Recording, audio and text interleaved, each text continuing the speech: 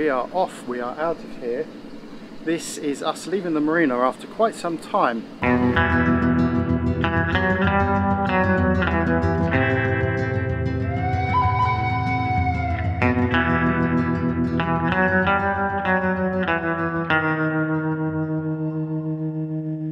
If you've been watching our new podcast series, you'll know that we have already left Kota Kinabalu, as is evident by this very noisy and very busy port just down the coast of Borneo. But before we embark on our 1500 nautical mile journey, we did have a few boat maintenance issues to attend to. And actually we did already leave the marina, of sorts. We're just going to go out to anchor. Basically what I want to do is just run all the systems, make sure everything is okay before our eventual departure. I don't want any last minute surprises, so we're just going to go out to anchor just by the village over there and make sure nothing falls off the boat that shouldn't, including Liz. So we've just popped into a little fishing village, which is one of Sharon and Lindsay's favourite spots. I think normally, under normal circumstances, it would be fine, but we've got a fishing boat here at anchor who's playing with his nets. We are surrounded by reefs, so it's just a little bit close. I think if this was our only option, we would just happily anchor here. But because we have another option to anchor just outside, which is still protected by reefs, then I think we'll go for that instead. We don't plan to go ashore anyway, so it's not a big deal really, but you can see we're now just going through a channel right now. There's a reef just over on our starboard side, and this is the fishing boat at anchor here.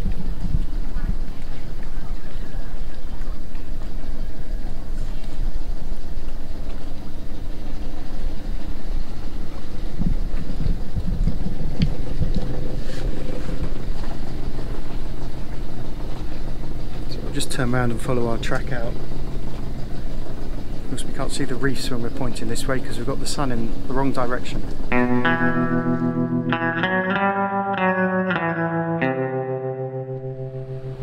And that's it, back to the marina. We spent 2 nights at anchor. We haven't done anything except do video work and check a few things. The only thing I did do is I had to go down to the prop, despite putting prop 1 on, the anti-foul for propellers.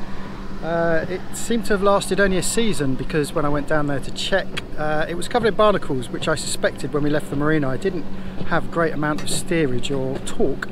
So yeah, anyway, it's a Saturday morning. We are surrounded by jet skis, banana boats. It's the weekend, isn't it? So everyone's out on the water. So we need to go back. We need to fill up with fuel, but more importantly, there's a little issue with the generator, so I need to go and get that serviced. It's not putting out full power. It's about 2/3, so we need to get back into town and get that up there, because we are running out of time before our eventual departure. After visiting the fuel jetty in the marina to fill up with diesel, I'm happy to report that we were able to get the generator fixed, and all just before everything closed down for Lunar New Year celebrations.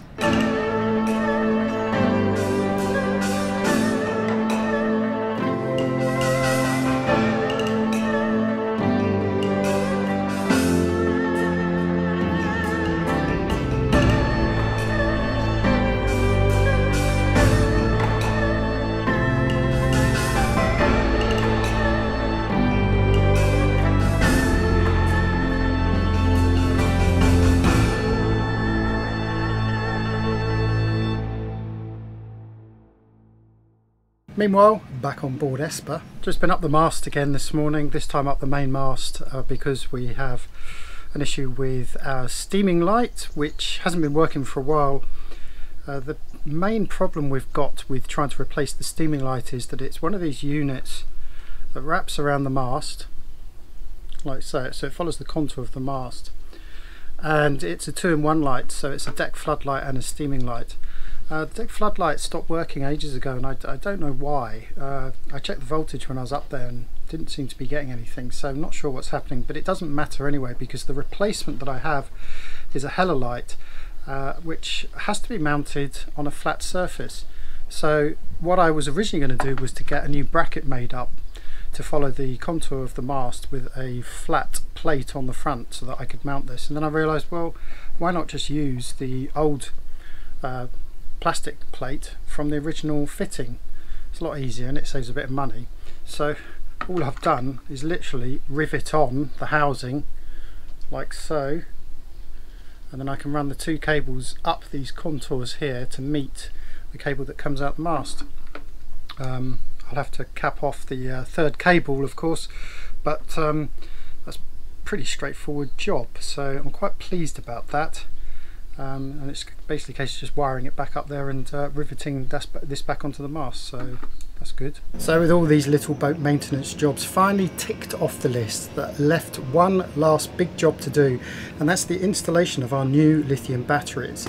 Now this required some thinking because we didn't have any space left in our current battery bank compartment. Little battery update for you. We have decided to add another 200 amp hours to our lithium battery bank, and unfortunately we don't have space to put the new set next to the old one, so we've had to be a bit creative and work out where to put the new set. And I realised that our old freezer, which is obviously a contained cool box which sits under the seat over my shoulder, could make a good spot. It's a bit of a long run. It's about 2.5–3 meters direct to the battery, from the new batteries to the old ones, which is not ideal. But we've ordered some very thick cable, the thickest cable that we could find in order to make that run. So now what I'm doing is I'm just drilling a couple of holes in the bottom of the old fridge unit to run those cables through. Right, managed to run the cable, so I don't know how much you can see, just down in the corner there. So the cables are running down this corner here. I was able to successfully drill out the old drain for the fridge freezer compartment. Most of the material, of course, is just the foam insulation, so there wasn't much actually to drill through. It was just quite deep. So I've run the cable along the bottom here, and I've now managed to feed it up into the battery compartment, so you can just see that there. So that's the big physical bit out the way. There's of course all the wiring to do, and I've just been looking up the balancers, and the balancers are basically mounted on the positive terminal of each battery, sorry, the negative terminal, and then there's a bigger, thicker cable that goes to the positive terminal, but then there's a loop. So all of the balancers are connected in a daisy chain, and that's the thing I'm trying to get my head around. So I've got in touch with Paul from Octopus, who originally installed this, just to get a reminder of what to do. But anyway, so the big stuff is now done. That's all in situ. We'll have to go around the houses for a bit. They're finally here, shipped by sea, and we're about to open them and check that everything is in there that I hope that is in there, which should be 4 batteries and of course some copper plate connectors, and maybe some bolts as well. So let's have a look.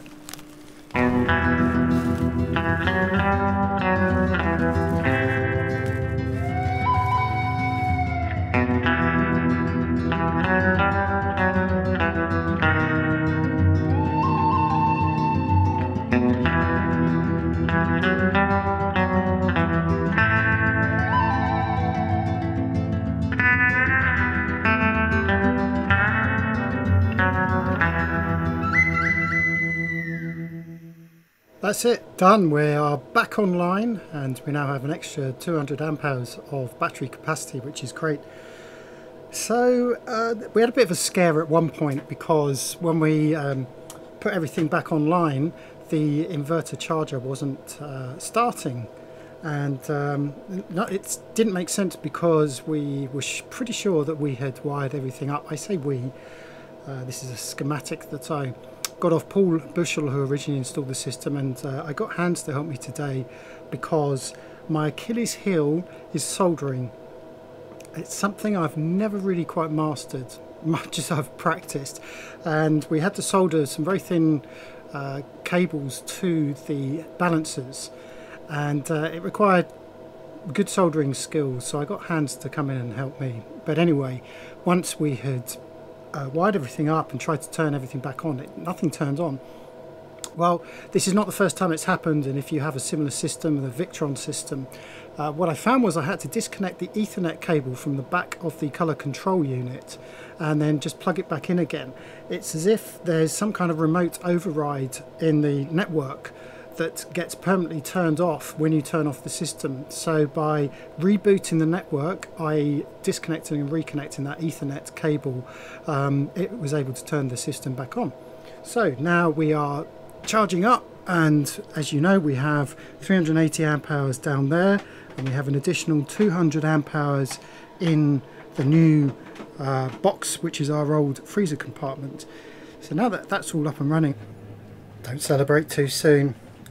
Turns out one of the cells is faulty, and it took me about, I don't know, 24 hours of solid testing to work out that one of the cells was actually taking too much of a charge too quickly. So while the others sat at 3.3 to 3.5 volts, this one was shooting up. It was hitting 3.8 volts. Now at that point the balancers are designed to shut down the whole system, and that's exactly what they were doing. So I had a bit of a backwards and forwards with the vendor, who kept telling me that I was doing something wrong, but no, tested, double tested, definitely a faulty cell. And in fact we managed to borrow a cell charger, so this is a special charger that sells individual 3 volt cells. Tried this, and no, this one cell faulty. So sadly we had to send it back, and of course because it's a lithium battery it has to be shipped, not air freighted, so it takes weeks to get back to the vendor, and it will take weeks once more to get it out. And of course, as you can see, we've left already, so the batteries never worked out.